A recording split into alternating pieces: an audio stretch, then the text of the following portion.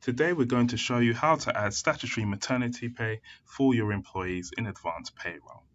From the Employees tab, select the employee you wish to apply the statutory leave for.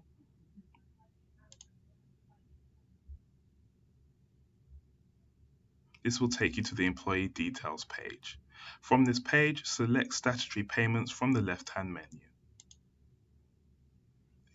Then click Add in the top right-hand side and select the statutory leave type you wish to apply. Enter the start and baby due date,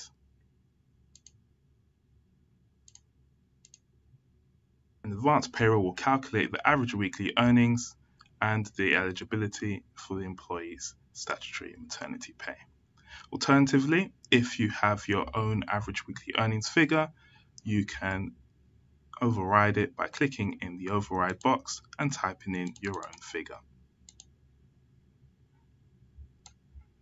You can tell Advanced Payroll how many weeks are left to be paid and how many weeks have already been paid. You can also change the calculation type and offset the maternity pay against the basic pay.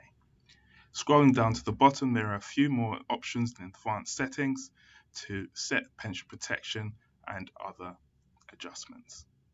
If you're happy with everything, click Save,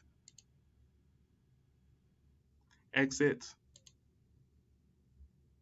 and the maternity pay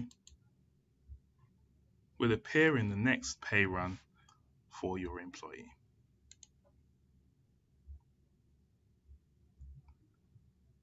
And this is how you can enter maternity pay for your employees.